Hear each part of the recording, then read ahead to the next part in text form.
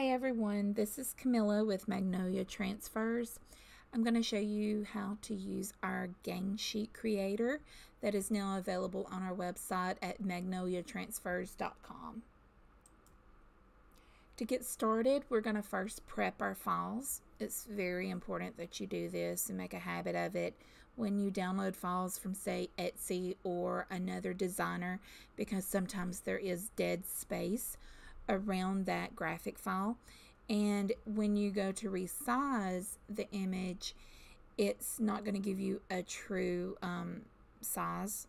So like if I'm wanting an 11-inch size, if there is 2 inches of dead space, I'm also resizing to that with that dead space, so I'm actually only going to get maybe 10 inches of my graphic being resized, which I will explain that when we open these files up. To get started, you're going to have to do it on a desktop. It's the best way. I know that a lot of people like to use their iPads or their phone, but use a desktop or a laptop computer.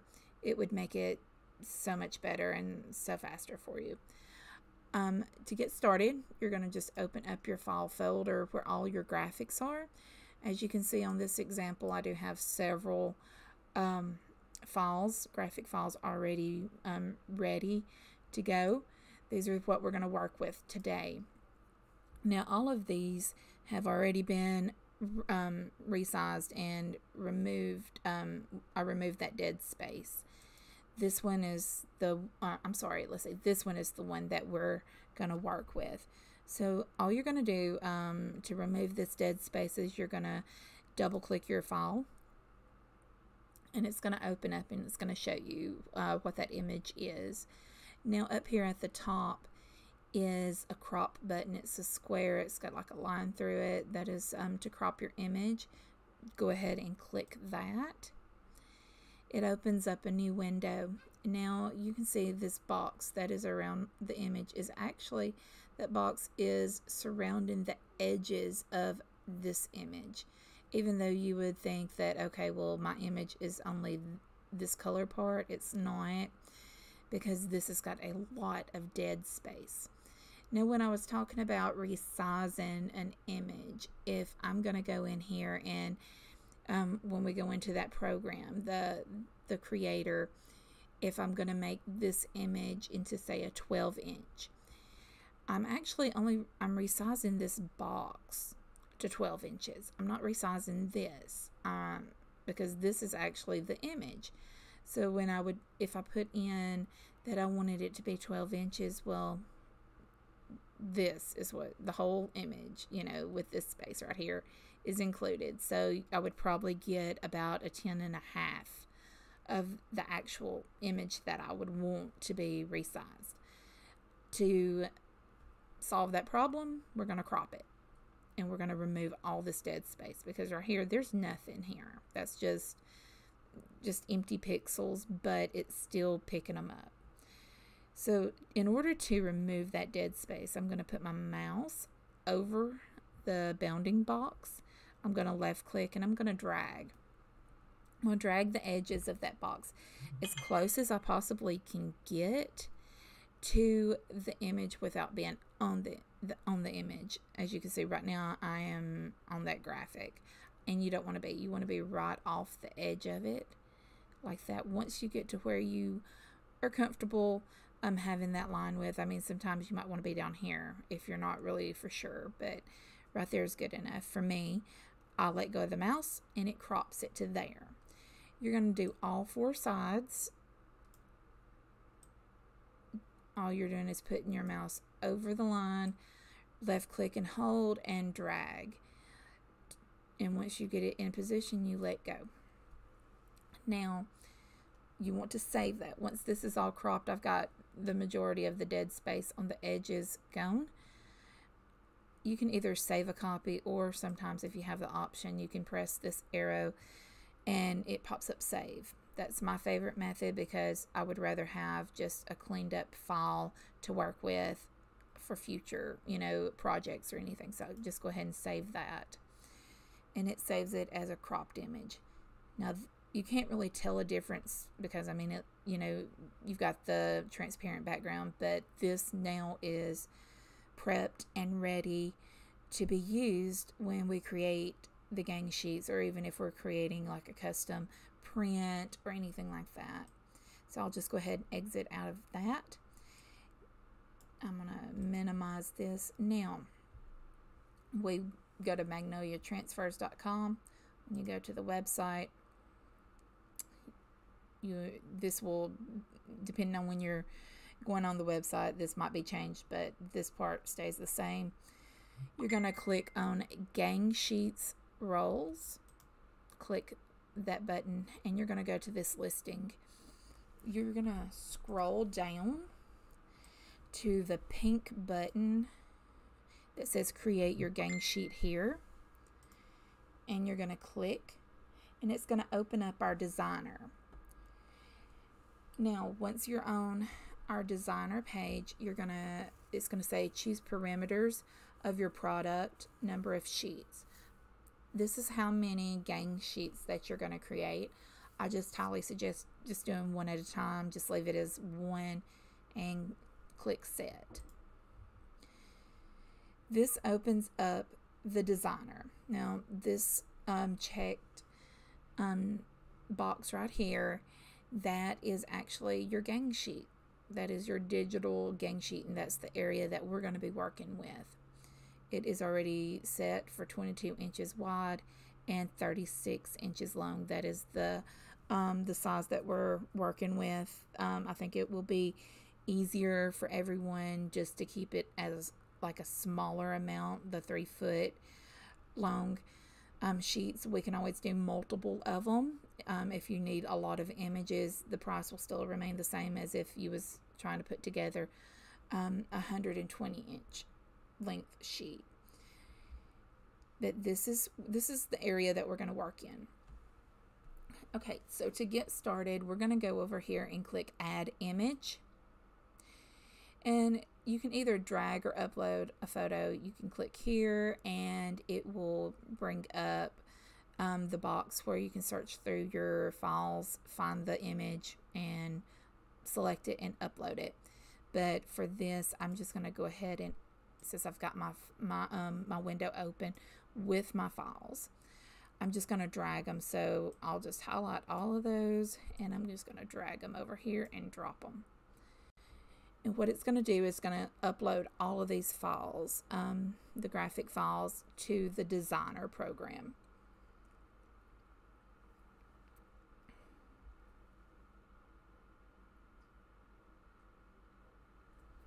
Okay, so now, since they've all uploaded, what we're going to do is we're just going to choose which image that we're going to start with first. We're just going to go ahead, we'll start with the America one. So I'll just choose select, and it puts it on our gang sheet. Now I can move it around. Remember, this checked box area is our gang sheet. That's our area that we're working with.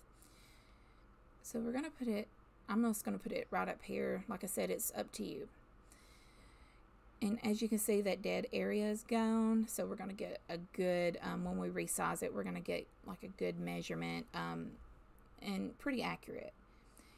Now to resize, we can always put our mouse over one of these little like circle buttons and left click and hold and drag.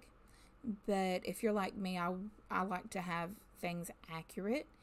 So over here, you can see dimensions, and you can click change, and you can actually, do some precision resizing for this. Like I can choose, I want 12 inches wide, and I would just put it there, and it keeps it, all balanced, so it's not going to be warped or anything. And I just click change. Now over here, as you can see, there is like an alert button or a little icon right here that has popped up, and it's like orangish yellow. Those are okay. You don't want a red one, but I'll show you what this one is all about. You just click it, and it's a low resolution warning. It says the current DPI is 273, and our recommended is 300, and our minimum is 250. as long as you're above this 250, your image is going to print okay. We love 300 or more, but as long as it's above this, your image is not going to be blurry or anything like that. So we're at 273. We're fine. Just exit out.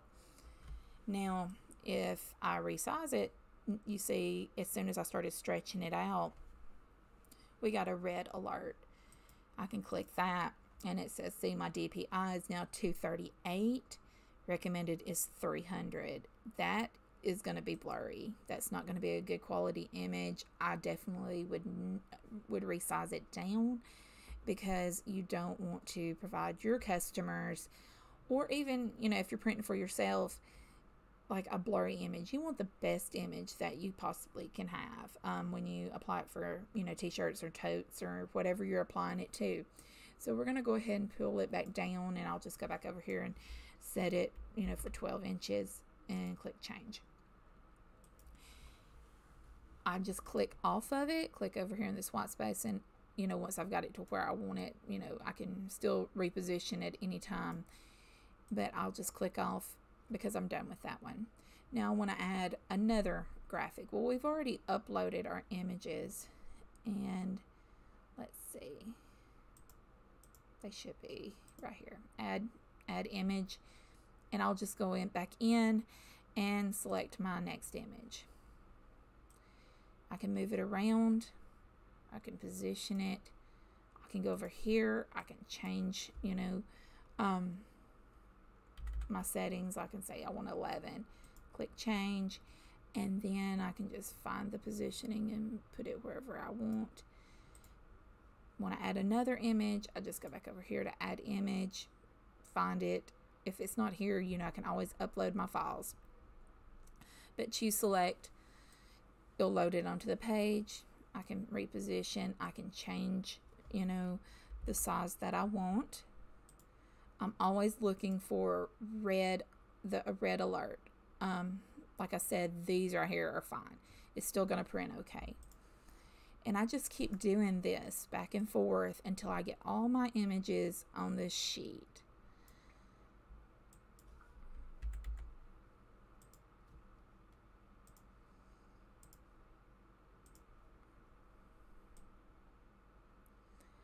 And, you know, if you want a pocket size, 4 inches,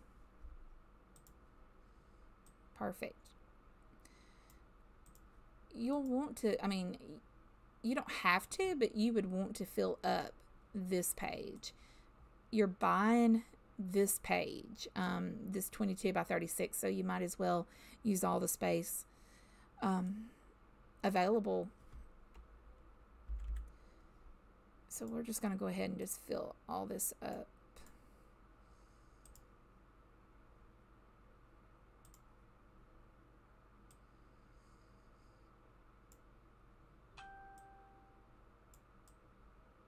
All right, so now the page is filled up. Of course, we could fill it up more. We could put more pocket right here, and, you know, but this is good enough. You want to make sure that your images they do not go past this little dashed line, because if it does, then it's going to be cut off. So you want to keep it inside that border.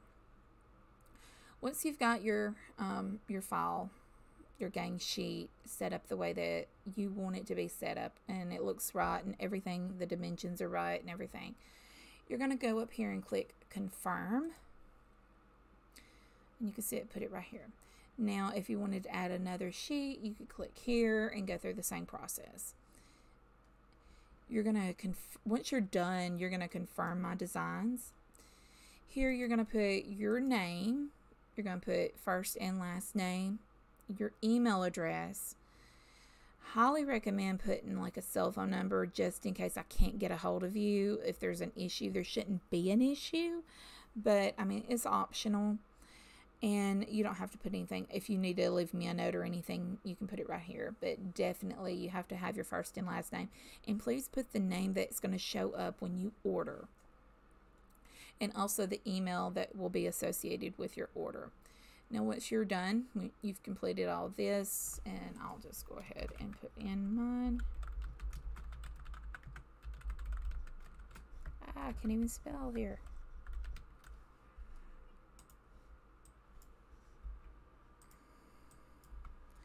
then confirm my designs, and then it's going to tell you, we have received your project. The next steps are as following.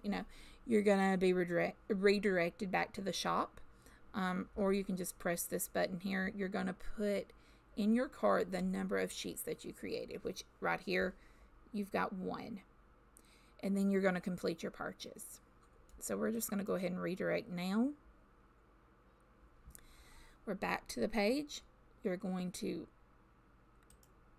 make sure that the amount of sheets, we've done 1. I would put that in my cart. I would check out, and I'm done. We've already got your file. When your order is completed, we'll get an alert. We will be able to download your file and print it. It won't take nearly as long as it's been, and because everything is formatted correctly, there is no background. There is sized correctly. The resolution's good, so we can get it out faster. I hope that this recording helped everyone. If you have any questions, just let me know, and have a great day.